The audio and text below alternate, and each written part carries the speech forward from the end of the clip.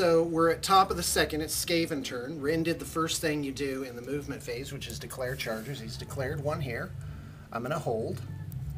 He has to declare one here because of Frenzy. And how you do that is after all the charges are declared, then, because you can't measure the charges, then you see if anything's in range of the frenzied units. Now, we know these are within 10 inches. It's pretty obvious. But let's see how far away they are. They're in about a 7.5, 8-inch charge. So my charge reaction here is to flee. So here's how that works. I take 3d6, because these guys move 7 inches or more. 6 inches or less, roll 2 dice. And then I roll the flee distance. Okay, they flee 12 inches. So they're going to end up passing through this unit of Blackguard. And we go exactly the opposite direction. So we take their center, the center of the fleeing unit, and then that forms a perfect line, and that's the line these guys have to follow. They turn to a perpendicular thing, and then they take off. Now these guys normally would be required to make a panic check, which you do like this. However, the Blackguard, Blackguard! Blackguard! Thanks, Rin's looking at me like, really? You want to do that on camera? Yes, yes, I do. Blackguard! Blackguard! Hey, you're not allowed to do Blackguard, you little Skaven. I did it anyway. The subtitle is Blackguard, but really it comes out squeak, squeak. So, anyway, Skaven and then now these guys move directly towards them. So they end up, basically they end up wheeling 5 inches and they end up something like this. Yeah, pretty much. So, whoop. Hard to do this and hold the camera at the same time. So what you try and do with the fleeing fast cavalry is you try and get someone to expose their flank. And I didn't really do that very well here. I should have angled these guys a little harder so that they, first off, they wouldn't flee through my own unit. Of course, fleeing through these guys would be bad, but those are well out of 18-inch range. But the other thing is I may have wanted to have flanked with this unit here. Of course, this is unbreakable, and I've already had a pretty bad experience charging my Blackguard into the front of a... Because, well, it's toughness tests. They just never get any hits in because it's like, make toughness tests, make more toughness tests. And guess what? Toughness tests. And then they just, like the front rank is just kind of falling over from the gas, you know.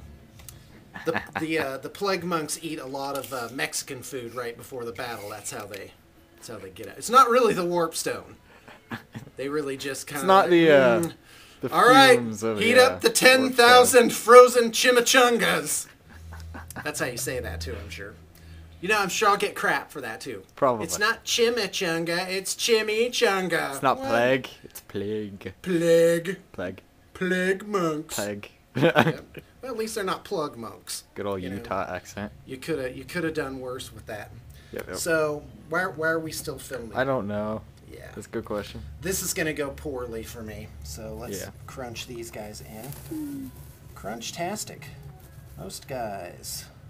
That is 4. All right. I'm ready. Go. Haha, bendy red thing of doom. Okay. So this wizard attempted to cast the Vermintide spell, but it was dispelled with my 2 dispel dice. Then he attempted to cast Wither on this unit, and that was affected by the Ring of Hotek. And since Rin rolled double 2s, he got a miscast. Miscast result was 5, so that meant I got to cast one of my own spells. Oh, yeah, I don't have any wizards, so it was no effect, but basically that carried the day for the magic phase, which made me happy. Ring of Hotek.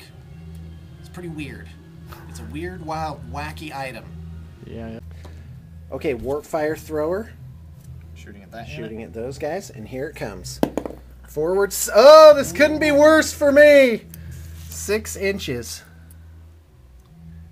Oh, wow. Wow. Yeah, that's right there. That's, all it needs to do is touch them. Yeah, I know. All right, 10 guys. 10 guys? Strength 2, no save, right? Isn't that how that works? Strength 5. Strength 5, no save? Or just strength 5? Oh, which will be no save. So I have a feeling this is going to peel off quite a few guys. Because you've got 2 ups and I have effectively no save. Okay, 8 guys. So this is the great thing about these movement trays, and to split the trays, which is how we do it. So 2 guys are left. All right, that was a very good showing for a warp fire thrower, which can basically do nothing quite easily. All right, that Okay, one. now this one. Oh boy! Wow! Oh no! Also the perfect distance. All right, give me an 8-inch forward thing. Okay, 8 inches. Yeah. Oh, this is even worse than the first one. Okay, probably 15 minus 3, so that's 12 guys. Okay. Killed on 2-ups. Wow, that was some great rolling there, Ren. Okay, So 12 roll. 12 guys, yeah, let's do it. 2 ups. Yeah, 2-ups. So 12. 10. 10 guys die. So here we go. And that's why I like warp fire throwers. Yeah, that was pretty brutal. Well, Could that couldn't... I have asked for more? Not much more. I don't The think only so. way it could have gone better would have been to have gotten like 2 inches more on 2 this inches one. on each one. And then that would have taken out a couple more guys. But yeah, that was bad. Alright, in here, Skaven shooting. I fired the warp fire throwers at those guys, killed 10 there. That one fired at those guys, killed 8 there. How could I ask for more, right? That fired over, hit, just wounded 1 guy, killed 1 guy. And I think that's it for machining. Oh, wait, I got 1 more. Sean, can I get the flamethrower template from you? There's no flamethrower template over here. What? No, if you can't find the template, you can't shoot the warp fire thrower. I'm not shooting! No! Wait! Hey! Hey, no. Hey, Sean! What? No! I need the flamethrower template! No! Sean! Flamethrower template! No! Hey! I'm really getting tired of this! Stop running! Hey, no! How are you doing this? Hey. No, Sean!